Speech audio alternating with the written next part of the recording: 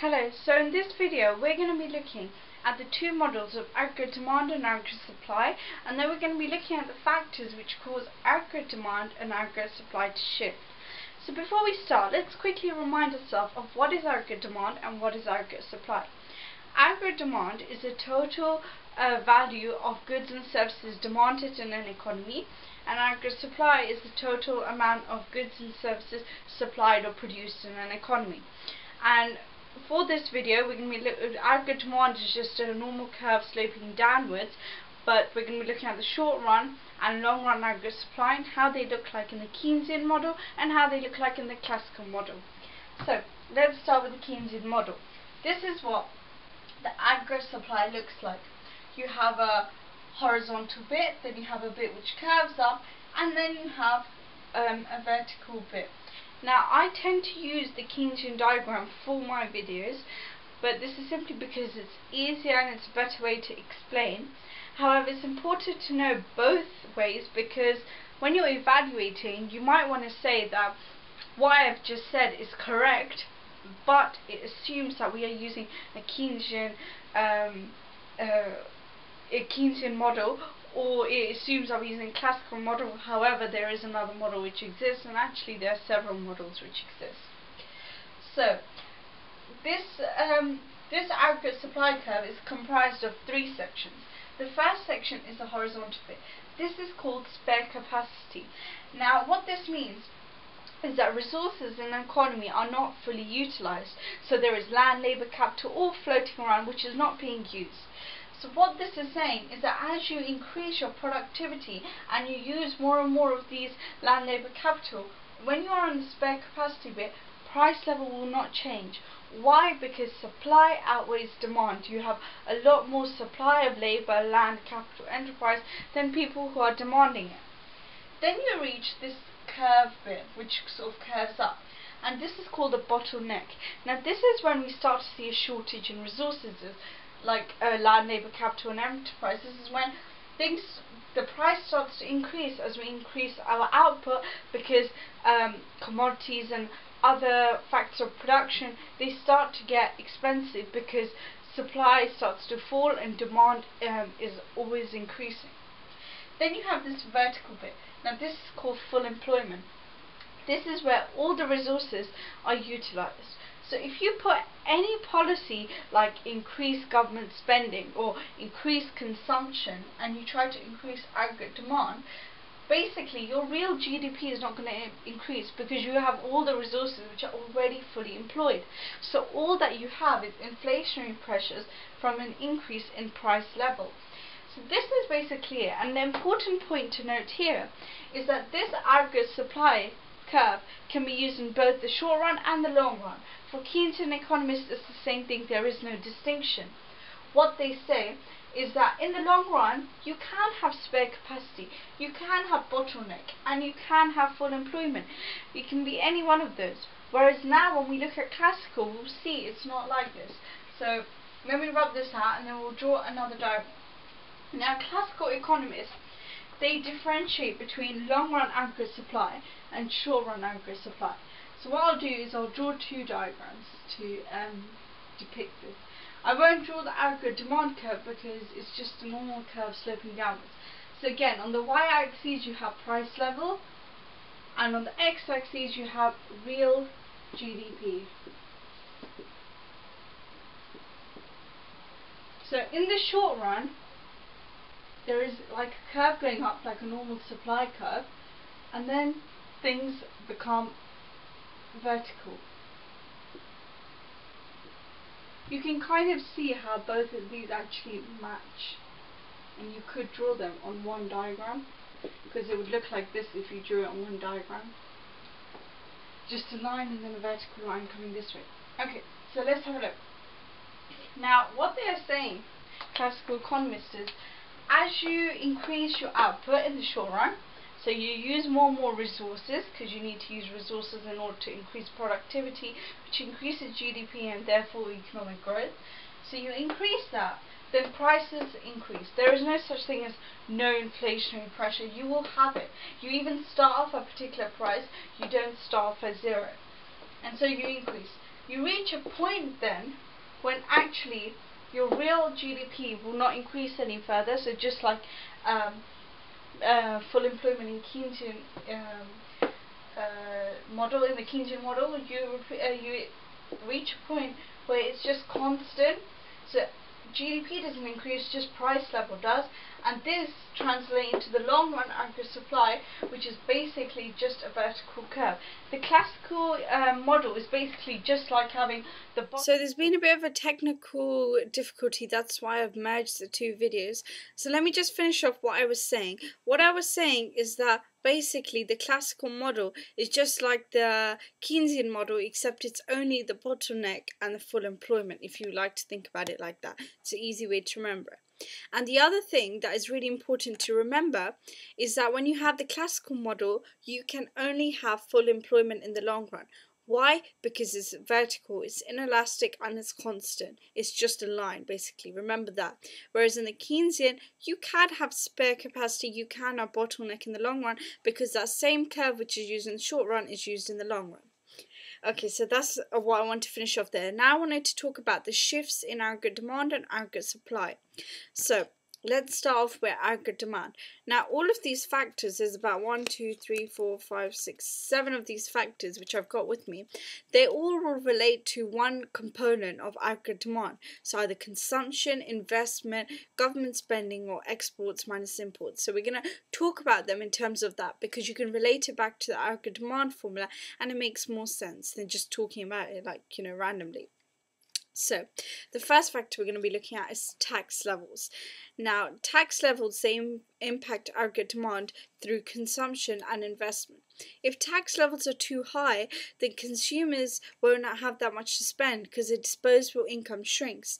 And it's the same for investment. If tax levels are too high, they don't have profit and stuff to reinvest in capital, etc.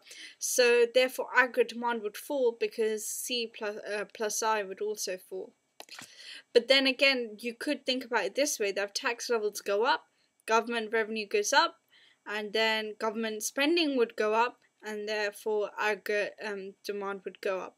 However, this relies on the fact that actually everybody pays their tax, because if the companies and firms here, they may move elsewhere if tax levels are too high. The second point is exchange rates. They affect aggregate demand. Now, simply, I've got other videos on this mechanism of exchange rates affecting exports and imports. But basically, what happens is, if the pound becomes very expensive, it appreciates, then people sitting in Europe, they can't buy that many pounds for the euro anymore. They can only buy less pounds for the euro. So what happens is they can only import so much. They can't import as much as they could before, because they can't afford it, basically. And so that causes exports to fall. And the opposite happens to us in the UK. Our pound can now buy $5 instead of $2. So that means we have more dollars when we go to the States, and we can buy lots more things there. We can import more from there.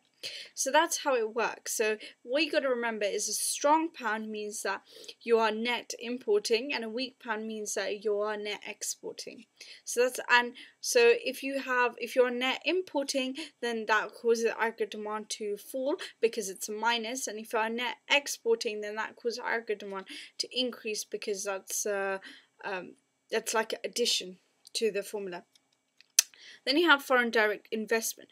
Well, if firms are coming here from overseas, investing here, capital I is basically increasing. If I is increasing, then so is aggregate demand. So that's how FDI affects aggregate demand. Then you have expectations. Now this has got to do with spectators, consumer confidence, business confidence. If you are not sure about the economy's state in the future, you will not spend, you will save. So consumption falls. Firms are not going to go and buy like millions of pounds worth of capital. They would rather save it so that if something bad happens in the future, because the economy is unstable and the future is unknown, then they've got the backup money for a rainy day. And so this is how confidence basically is to do with expectations, and consumer business confidence can affect aggregate demand. The next factor is asset prices. Now I've written here wealth effect, because basically what I mean by asset prices, if house prices goes up, most people live in a house, and if they find out their house is now worth more, then they think, oh, I'm richer, and they go out and they spend the money. So that's called the wealth effect, and the same happens if house prices fall. And same as you can talk about spectators and investors who have invested in commodities. So say you've invested in a certain amount of shares. If the shares go up, then you are likely to think that you're richer and spend the money even though you haven't sold it. You know, psychological, you would spend the money. So it's to do with consumption and investment, again increasing or falling, causing aggregate demand to increase or fall. Here I've just written capital G because basically at the moment the coalition government is reducing government spending. So what's going to happen? Aggregate demand is going to fall. If they were increasing it, then aggregate demand will fall. It's all to do with the government and how much they choose to spend, and that spending will denote aggregate demand, and it will denote whether it shifts or which way it shifts, or whether it doesn't shift or not.